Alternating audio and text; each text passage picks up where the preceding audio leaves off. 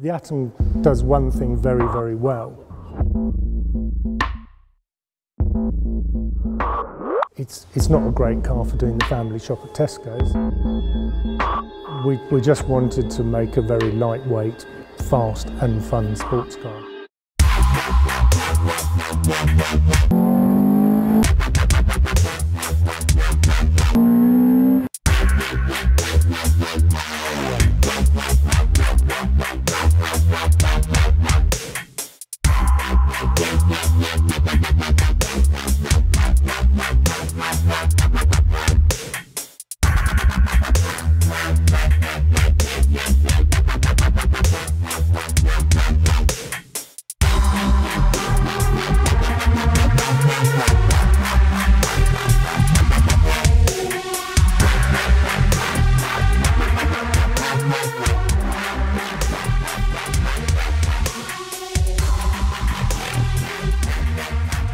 Somewhere in Somerset is a shed.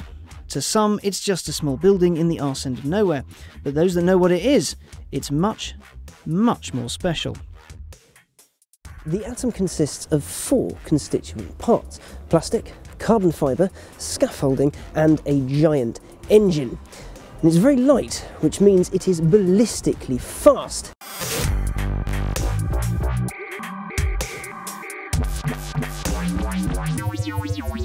Back in the day, Colin Chapman, who owned Lotus, coined one of the most repeated phrases in automotive history: just add lightness. What it meant is you can have any type of car, but it needs to be light in order to handle well and go like stink. With the Atom, Ariel's followed his advice rather closely. We looked at all sorts of iterations of cars. We looked at 3-wheelers, 5-wheelers, 6-wheelers, 1-seaters, 2-seaters, 3-seaters, wheel at the front, wheel at the back and 2 at the side. Funnily enough, it's not as out there as some of the designs we had when we started doing it. Roads are getting more regulated, speeds are coming down all the time, more cameras, so more and more people are going to the track and finding out what good fun it is.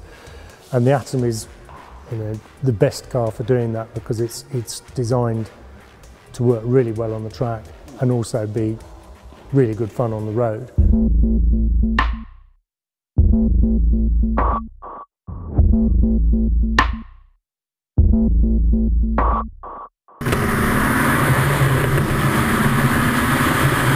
The Atom is certainly blisteringly quick in all of its guises, and it brings British sports cars kicking and screaming into the 21st century.